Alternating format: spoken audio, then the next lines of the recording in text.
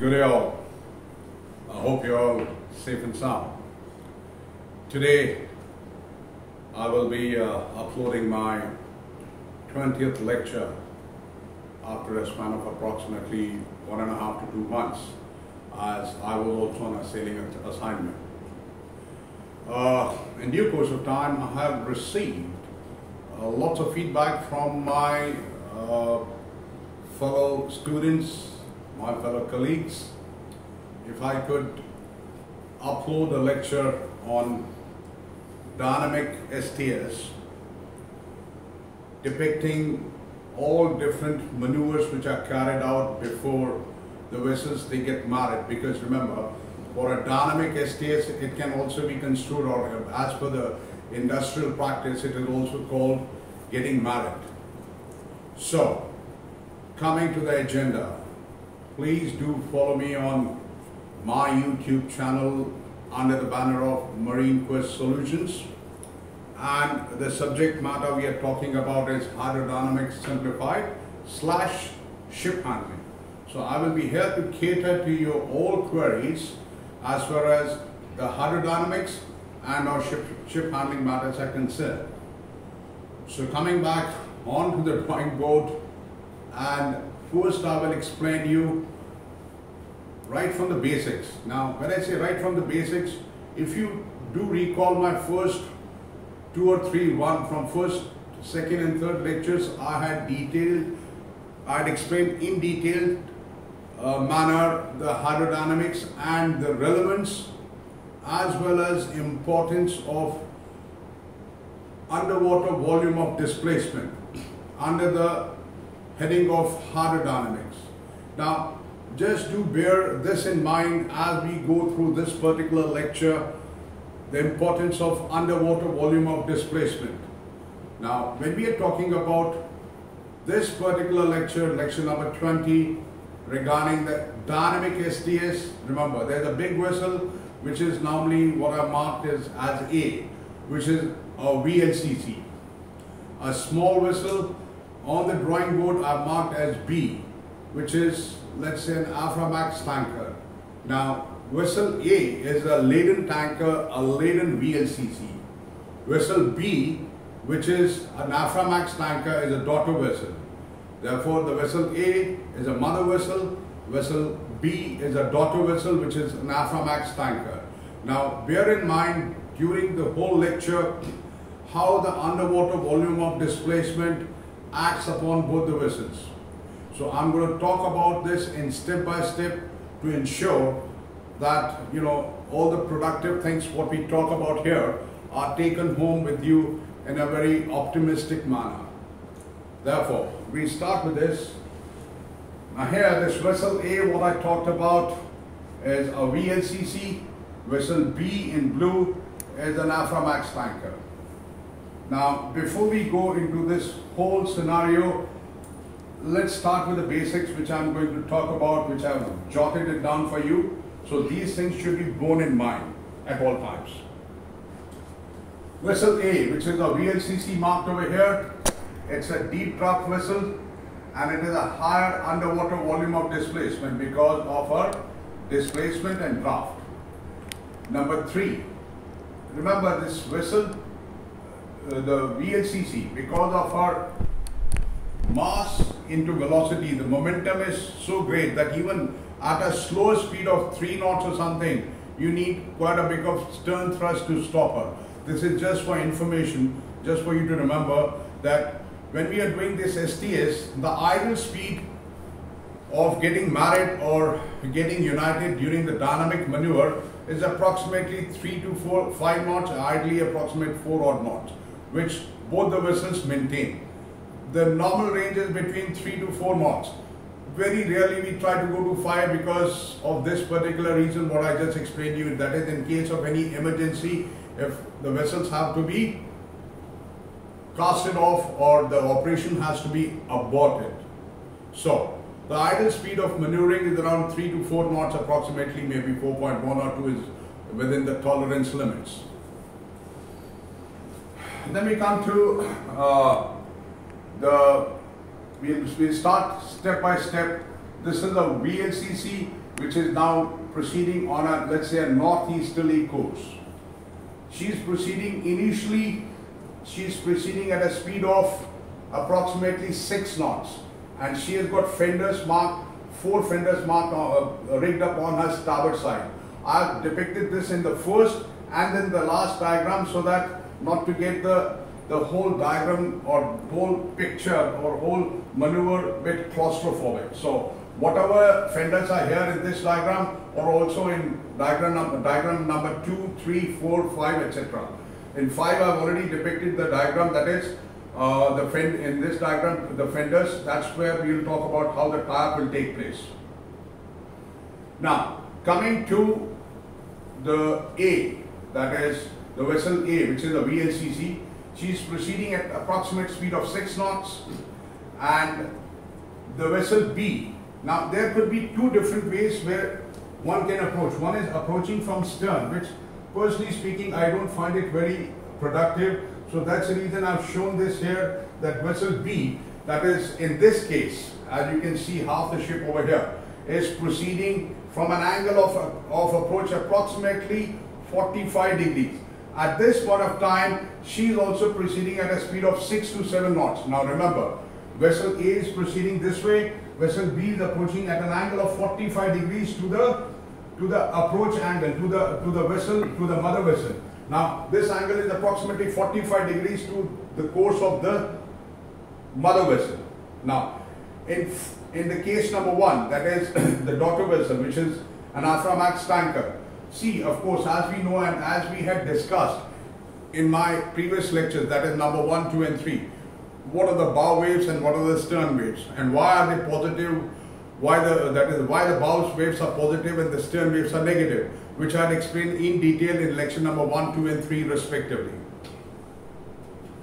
Now coming to this particular scenario, the vessel B, Aframax tanker, is approaching with at an angle of 45 degrees initial approach. The bow waves of course are positive, as we see in the diagram number 1 of Aframax tanker, that is over here. The positive forces are here, the negative are created by this vessel. Now what is happening? This vessel will have a tendency to get attracted. Now the ideal distance of approach between these 2 vessels during the first initial maneuver as they are approaching should be approximately 1 ship's length. That is, if this is the VLCC approaching in this direction and the daughter vessel, in this case the Aframax, is approaching, the ideal distance should be at least 1 ship's length of the mother vessel. Otherwise you will draw very close, and the underwater volume of displacement, that is the magical thing which draws. Now what happens, what I had explained in my first lecture, that the underwater volume of displacement, how does it work? Because if I take a hypothesis that let's say everything is stopped. Now if I pick this vessel, now I'm repeating this lecture number 1 for you to understand this correctly, why I'm making this approach. Let's say everything is stopped. This is just to explain you the importance of underwater volume of displacement. Let's say everything is stopped, I pick up this thing. Again I'm saying it's a hypothesis for you to understand. If I pick up the ship and keep it on table, let's say water has stopped flowing, everything is stopped. Now what do you see? A hollow. This hollow will be filled up with the water around in the vicinity. At this point of time, if I take the similar scenario for a Aframax tanker, let's say here also everything is stopped and I picked up the ship and kept it on this table. Now the hollow of a VLCC will be much bigger than the hollow of this vessel. That is nothing but the underwater volume of displacement. Now water will start filling up this void first until such time the void of this vessel and this vessel, in other words the underwater volume of this and this vessel are equal till such time she steadies out. This thing will keep on happening. The water is going to keep on filling up into this void of the VLCC, because of which this vessel, the Aframax vessel, which is a smaller vessel with a lesser underwater volume of displacement because she is probably in ballast, will have a tendency to get drawn more closer towards the ship. And that is the reason I said the initial approach shall, when you're making, that is, this is the VLCC, this is the Aframax, when you're making initial approach, there should be at least 1 ship's length distance between the VLCC or the mother vessel and the daughter vessel. When I say 1 ship's length distance, should be of the bigger vessels, because that's what gives you a clear margin of safety. And if you're more away, then maybe in the last maneuver you'll have to come more closer. So this particular calculation is based on the personal and the practical and the pragmatic experience what I'm sharing with you all guys. So in case number 1, this vessel is approaching the mother vessel at an angle of 45 degrees, as we see positive, negative, and negative. Positive on the bow of the daughter vessel, negative on the stern of the mother vessel, because of which the bow has a tendency to get closer to this. But at the same time, that's the reason I kept the speed of transit of this vessel around 6 knots, and this vessel approximately 6 to 7 knots.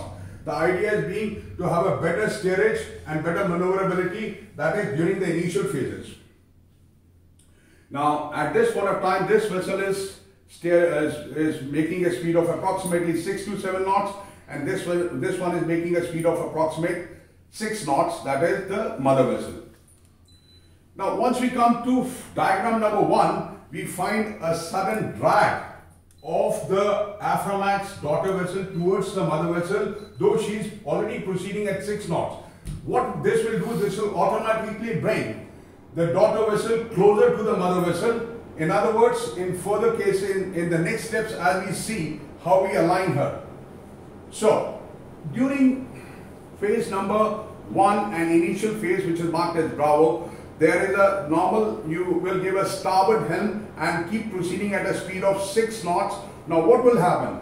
There will be a body lateral drag of this vessel, as we can see in the diagram number 2. There will be a lateral drag of the Aframax tanker towards the mother vessel because of the mantra of underwater volume of displacement, what I have just explained and also taught in my lecture number 1 and 2.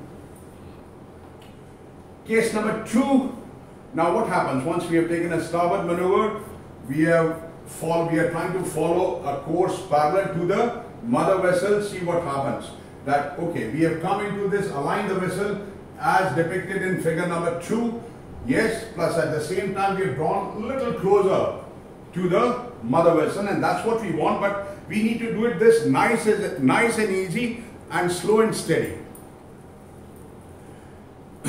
Figure number 3 of the daughter vessel, which is depicted in red. Figure number 2 of the mother vessel, which is over here. What happens? Now, at this point of time, once we are at figure number 2 of daughter vessel, the speed will be gradually reduced to around 5 knots, whereas in case of the mother vessel depicted in figure number 2, the speed will be reduced to approximately 3 to 5 knots, so that the daughter vessel can gradually, nice and easily catch up with the mother vessel. At this point of time, the mother vessel keeps her course steady and at all times shears her heading with the daughter vessel. Now this is the critical area where the daughter vessel aligns her speed as well as steadies her course with respect to the mother vessel. So that's the reason I put this with red. This is the critical phase. Now at this point of time, at this point of time, the daughter vessel is aligning her with the mother vessel and proceeding. The speed of the mother vessel is reduced to approximately 3 to 5 knots in this case, and as we proceed, by this time the daughter vessel is aligning herself to the course or parallel to the course of the mother vessel. From here, from figure number 3, which is marked in red, a critical phase. Now this time she is also drawn closer to the mother vessel. We come to figure number 4. Now in this case, figure number 4, what we do is the speeds are equated. By such time the daughter vessel is catching up with the mother vessel to come abreast to her approximately, because the LOA of the mother vessel is bigger compared to the LOA of the daughter vessel. During this time, the speed of the mother vessel, as I said, around 3 to 5 knots, and speed of the daughter vessel, she's scoping up just to catch up with her, because the speed of the mother vessel is reducing and daughter vessel is still little more than the mother vessel. Now,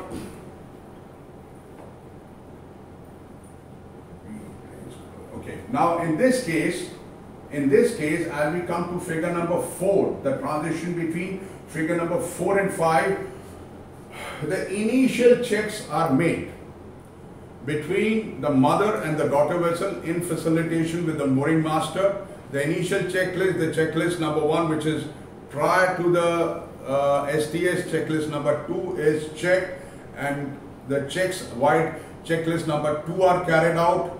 That is before coming to the, when you're running, before coming into the maneuver.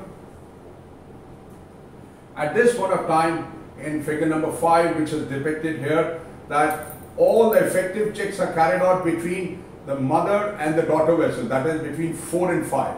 Now, during this point of time, all the checks, transition, everything is checked and concurred to as per the S.T.S checklist. From figure number 5, that is the daughter vessel, and figure number 3, as what I've depicted over here, that both are coming almost in line with each other, abreast to each other. That is place where, you know, the manifold position is to be decided, like daughter vessel which manifold she is going to give, and mother vessel which manifold she is going to give. So speeds are now approximately between 3 to 4 knots, keeping the head steady. And of course, the thing which I did not explain it to you earlier is that, of course, the weather condition has to be calm. Maximum force, Beaufort force 2 to 3 is very much appreciable. Anything beyond that would be difficult. Anything more than 4 to 5, the operation shall not take place. So, coming to figure number 5, both the vessels are abreast to each other. Now, from that is mother vessel, the diagram number 3, and the daughter vessel, the diagram number 5. Now, from this point, once all the checks are carried out, initial checks, the speeds are equated, the manifold conditions and everything have been checked with a marker, whatever is placed on the either manifolds. At that point of time, figure number 6 and figure number 4 for the mother vessel. Mother vessel figure number 4 and daughter vessel figure number 6.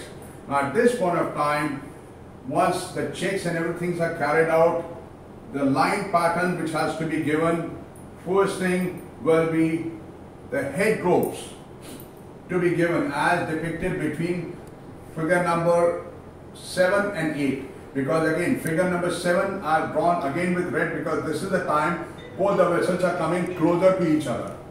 Both the vessels are coming closer to each other. At this point of time, since both the vessels are coming close to each other, the mooring pattern is decided, and the daughter vessel keeps her mooring line, the head ropes ready, and at the same time the stern ropes ready. But the key to success is once these two vessels are approximately coming abreast to each other, that is figure number 5 and figure number 8 respectively. Transition period between 6 and 8 is figure number 7, where all these parameters are decided, and that's when the final mooring tie-up which is discussed has to take place. As per the S.T.S checklist, I'm not going in detail things of the S.T.S checklist. I'm here explaining you the maneuver, how the approaches and the maneuver should be carried out. Now, here the important point from the daughter vessel point of view will be that she will be sending her head ropes first, preferably 3 from the daughter vessel and 3 stern lines from the daughter vessel to the mother vessel. That is 3 head ropes and 3 stern lines. Once they are given, now remember, the main thing which has to be avoided during the S.T.S is to reduce, what I am drawing now here, is to reduce this V which I am just trying to prolong here between these two vessels. We need to reduce this V, of course. This is because the curvature of the bow and the stem, of course we know that. But we need to bring this V as close as possible, and that is the reason we shoot out the head ropes of the daughter vessel first and stern ropes of the daughter vessel to the mother vessel. Once that is done, by this time the manifold positioning has also been approximately aligned. Once that is done, these ropes have got some tension, and remember, during these dynamic maneuvers, there's always a load cell which is fitted on the mooring lines, so that beyond certain load cell, which is described as per the S.T.S guidelines or as per the operator, depending on the specific area, if the load cell starts increasing, then probably the operation has to be aborted. So the load cells are fitted on these mooring lines or are attached on the daughter vessel. The load cells are fitted on the daughter vessel in case the tension on the mooring line increases. Now, when you say daughter vessel, what actually you may ask me that since all the lines are going from the daughter vessel to the mother vessel, so how come the load cell is fitted on the daughter vessel? And that's where the question comes about the preventer. Now, the preventer lines are fitted with the load cell, or the load cell has to be installed. These lines are given from the mother vessel to the daughter vessel where the load cells are fitted. So, coming to the mooring sequence, before we do that, let me revise this thing again, that from figure 6 to 8, the transition period, all the lines have been kept ready and ready to be given to the mother vessel. The first set of lines to be given are the head ropes from the daughter vessel and stern ropes from the daughter vessel, keeping the propeller clear. At the same time, keeping the head steady and speed constant, so both the vessels are abreast to each other and in tandem. Now, once the head ropes are given, stern ropes are given, at that point of time, we align the vessel with the spring lines, that is in case the manifold positions are okay. That is when the manifold positions are okay as per the speed, then the spring lines are given and taut into that situation. But at the same time, the key to success, both the ships should have the same speed. They should be proceeding approximately at same speed, approximate the tolerances between 0.2 to 0.3 knots up and down is acceptable. And that is where the key point of the load cell, which is drawn over here, that is the preventer, comes. So once 3 stern lines, 3 head lines, 3 stern lines are given from the daughter vessel, and that's when the springs are given from fore and aft, and thereafter finally the preventers are given. This is to monitor the tension between both the ships, because these are the first ones which gives you the indication that in case the operations have to be aborted beyond certain tolerance limit as shown in the load cells of the preventer lines, which are sent from the mother vessel to the daughter vessel. Once it is done, the last set of lines which are to be given from the mother vessel to the daughter vessel, that is the preventers with the load cell. So, once we all made fast, that's when few more things I'll share with you, is that when the hoses are rigged up, one thing is to be ensured that the hoses do not get kinked between the vessels, and of course the fendering position which I've shown here, 1, 2, 3, 4, which was depicted here also, as you can see clearly, the fenders are marked here because the importance of this fender is quite a bit, which I will explain you in my next lecture, subsequent lecture, for casting off both the ships. And also remember the importance of V. This V, if this V starts getting prolonged, the lines will go or part like a cracker. So the important thing is that during this S.T.S maneuver, I would rather prefer this to be that the wind from the head is not much. If it is there, it's little, because if the wind from the bow increases, what it will do, it may enhance or prolong the V shape which will make a catastrophic kind of a thing because of the line sparting, and that is where again I am emphasizing upon this aspect, that the importance of the preventer and the load cell which is installed on these two preventers, that is 2 lines from forward, 2 lines from aft, has got a significance.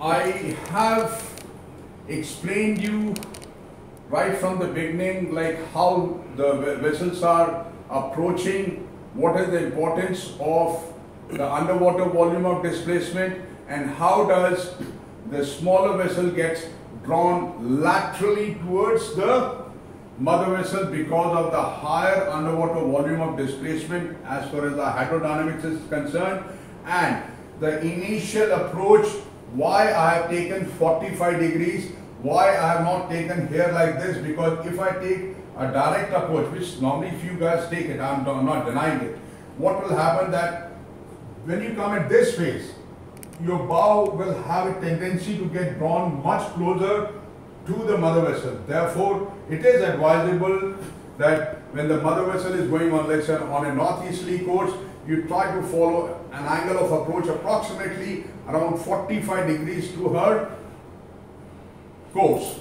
Once you do that, you will nice and easy get attracted towards, in this case, what I've depicted with positive and negative, but at the same time you're moving and you're giving a helm harder to starboard, which is keeping you clear. Once you are almost in line and coming in the range of the mother vessel, you get a lateral drag which will be experienced by the daughter vessel due to the underwater volume of displacement. So, I will finish my lecture over here, and if you guys have any doubt, please do ask me on my channel Marine Quest Solution, where I've also given my mobile number. If you have any doubts, you want to know anything more, or you find something else you would like to know more, which maybe you find that I might have missed out, I'm ready to welcome all extra. Thank you all, ladies and gentlemen. Stay home, stay safe. Bye-bye.